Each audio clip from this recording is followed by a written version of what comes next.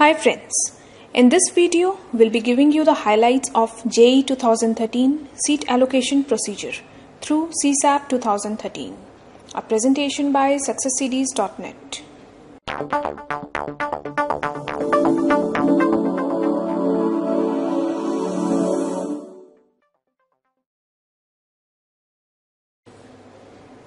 The registration for CSAB is already started from July 1st and will be on till July 5th.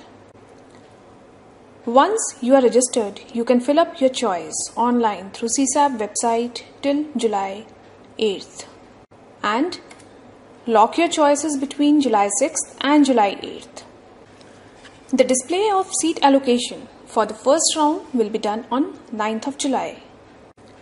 Please note, the brown color box in this chart depicts the activity by the candidates and the blue box depicts the activity by CSAB. Is your seat allotted in round 1?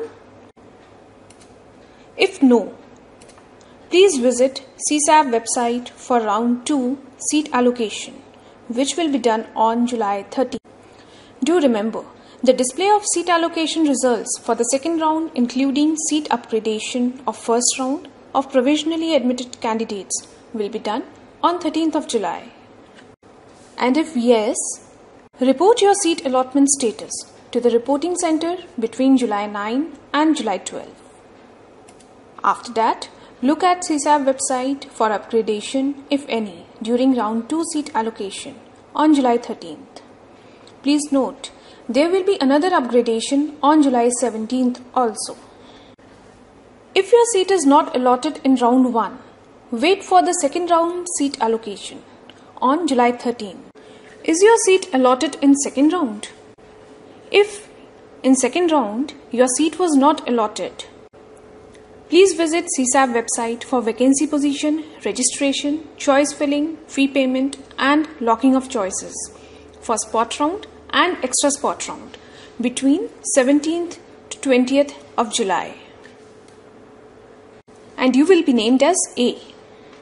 And if yes, fresh allottees has to report at reporting center from July 13th to July 16th.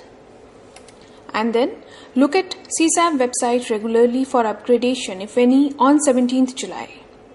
And you are the B. Please note, display of vacancy position for spot round and extra spot round will also be done on the same day, that is 17th of July. The candidates who were allotted with their seat in the second round should see whether they are satisfied with their seat or not. If no, withdraw at reporting center by July 16th. And if yes, go to the allotted institute for admission in between July 22nd to 26th. And your process ends here. Now the candidate B who got their seat allotted in round 1, are they satisfied with the allotment? If no, the last date of withdrawal by the provisionally admitted candidates is July 16th till 4 p.m. Withdrawals can be done only at reporting centers. And if you are satisfied with your seat allotment, go to the allotted institutes for admission between 22nd of July to 26th of July. And your admission process ends here.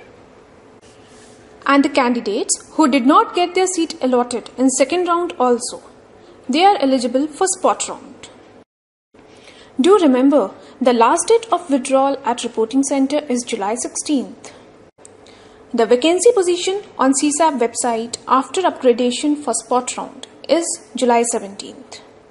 So now the candidate A who are registered for spot round, they have to do the registration, choice filling, fee payment and locking of choice for spot round and extra spot round for vacant seats will be done between July 17th and 20th. The new registration, this is for those candidates who are eligible but missed to register during July 1 to 5, can also do the registration between 17th July to 20th July. The spot round seat allocation will be done on 21st of July. And the extra spot round seat allocation, this is for those candidates who have not given a seat in spot round will also be done on July 21st. A candidate is deemed to be admitted subject to fulfilling conditions laid out for admission by the admitting institute from July 22nd to July 26th, 2013.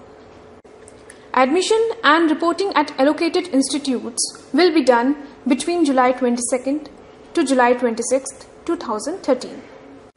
So, this is all about the process of seat allocation, and here your JEE Main 2013 admissions closed.